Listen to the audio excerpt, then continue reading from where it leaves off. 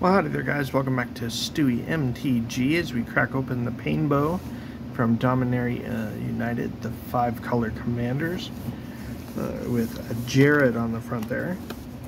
There's been a million video openings of these, but since I figured I was opening this up for me, I might as well record it and put it on my channel. Cardboard junk, go away. And I still do not understand what in the world this is. Can someone please explain the necessity of this junk? Normally I like to get the limited packaging ones of these, where it's just basically the deck box in another smaller box, but didn't have that option this time. These were at my local card store, and once again the box already comes messed up. The glue on this is so cheap. I just literally gave like 20 of these to my LGS to hand out to new players and that.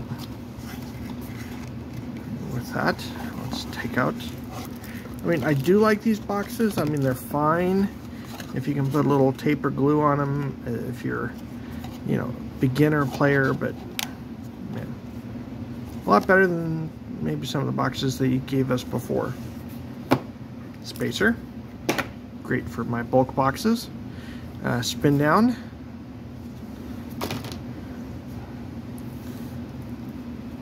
Little booklet. Information on Dominaria United. Oh no, this is actually the collector booster sample. There's, I believe, 2 cards or 3 cards in this. So let's crack that open, because that's going to be the difference between this and many other packs. I wonder how really random this sample collector pack is. But let's see, we've got an ad for Secret Lair, and look at that, Burrow Worm Speaker. I wanted him for a deck, and then we've got Rolic Mons, Warden Chief. Might have to build green-red goblins. But I actually wanted Baru for my Worms deck, so that's an extra big bonus for me. I'm gonna have to take them off of my cards needed. Wow, I'm happy with that.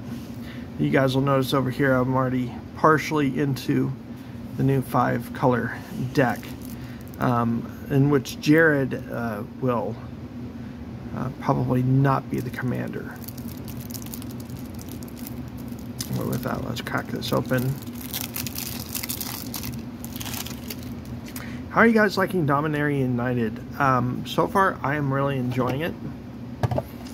It's been nice to come back to Dominaria. Let me adjust it up here a little bit. Alrighty. So we have the commander. I'm not going to read all of the cards, just some of the ones that I'm interested in. Let me see if I can zoom in here on my phone. No. Oh, you're stuck with this view, guys. Then we also have, well, once fit in there. I know Brian over here for the common game has a similar problem getting the cards to want to go in. Got Jared Carthelian. Got ourselves a Bad River. I'm glad that they have finally decided to include the old slow fetches. I use them. I sold all of my fetches a number of years ago. The power level in which I play at my kitchen table is between a 5 to an 8. So slow fetches are just fine by me. With that, we also have a Abzan Charm, Arcane Sanctum, excellent. I like those Triolands, fine by me. Got some removal with Beast Within. Got a Crumbling Necropolis with new art, Explosive Veggies, Fellowware Stone, another slow fetch with Floodplain, Frontier Bivouac, Fusion Elemental. I remember the first time I saw Fusion Elemental, I going nuts. a 5 mana 8/8, but then I realized it has no evasion. It's got no trample. And now, you know, we could get an 8/8 for 3 mana with trample or some other keyword. We got ourselves a Grasslands, a Jungle Shrine, Croson Verge. Hey, basically, I think they were taking lessons about how I make a 5-color mana base. Migration Path, Mountain Valley, Mystic Monastery, Naya Charm, Nomad Outpost, Opulent Palace, Path to Exile, great reprint, love it. Hey, Path to the World Tree. You know what's funny is I just picked up a Path to the World Tree. There it is, from my LGS. I guess I didn't quite really need it. Rocky Tar Pit, Sandstep Citadel, Savage Lands. Wow, I think there's just about every tapped tri-land in this deck. Seaside Citadel, Sultai Charm, Sylvan Reclamation, Transguild Courier. Some of these are I'm not going to be adding into my 5-color tribal deck. Yes, it's all colors, but that slot could be used for something else. I'm excited about this 2-headed Hellkite.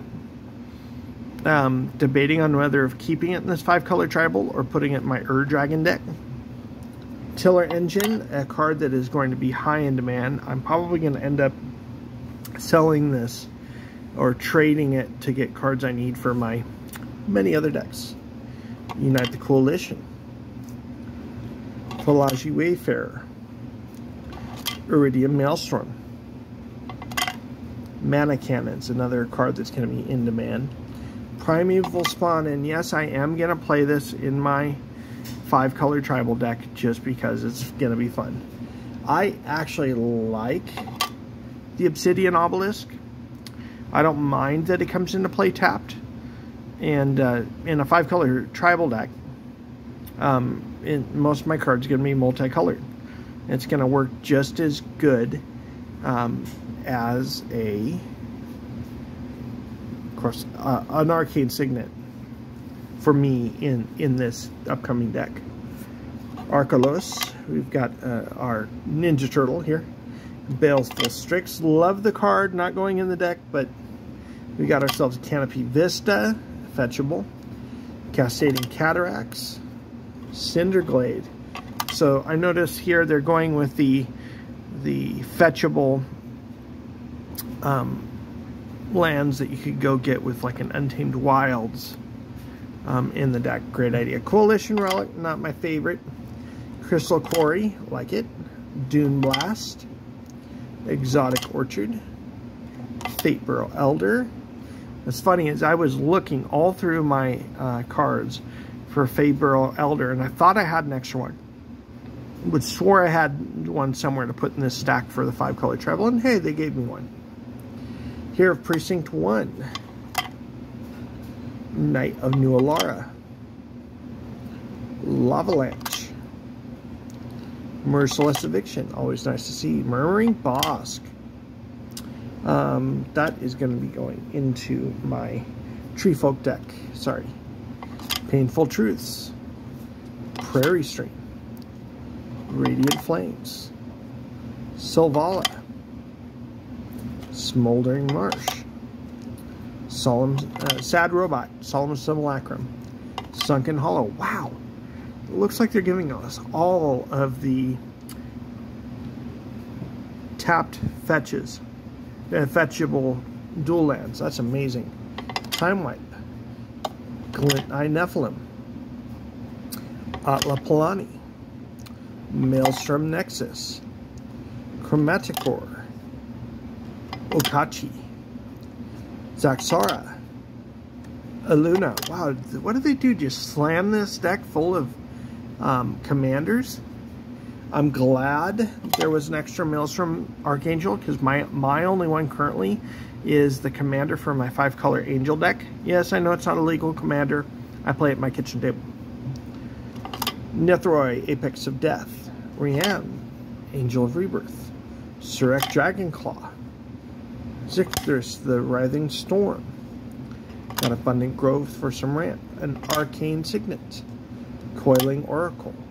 Command Tower. Cultivate. Echoing Truth. Evolving Wilds. Explorer.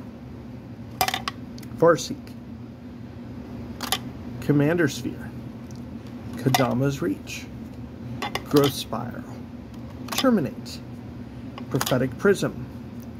Search for Tomorrow. Terramorphic Expanse. Some basic lands, and let me make sure. And here's the thick Jared Carthalion in almost the etched treatment. And we got some tokens here at the back, but we do have, I really enjoy these on your turn cards for new players.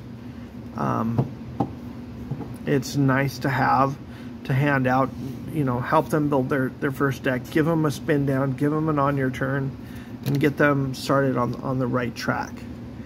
And some assortment of basic lands, some Kavu tokens, which, by the way, I might save the face commander for a Kavu tribal, some human tokens, and some, oh, they didn't want to fit in there.